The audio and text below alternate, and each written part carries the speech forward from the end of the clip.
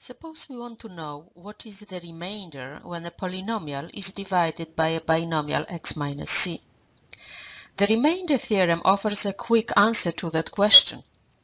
It says that when f of x is divided by x minus c, the remainder is f of c.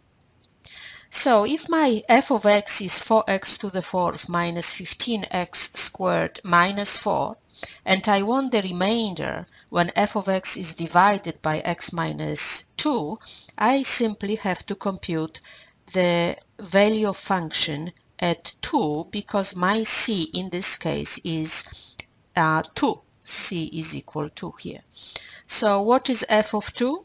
Well, we can compute quickly.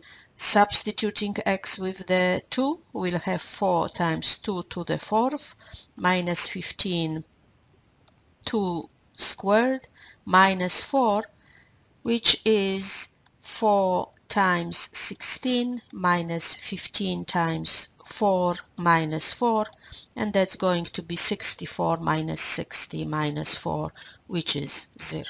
So the remainder is equal 0. Now the question is, why would I want to know what the remainder is without doing complete division? Well, knowing the remainder offers a quick answer to the question whether x minus c is a factor of a given polynomial.